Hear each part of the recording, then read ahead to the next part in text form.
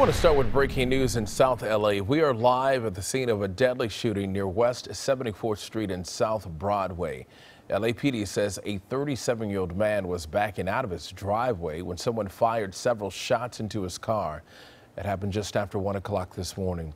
The man died at the scene, and the investigators there say they don't know if the shooting was gang related, but of course, on top of the story, again, these are live pictures in South LA. We'll have the latest for you as soon as we learn more.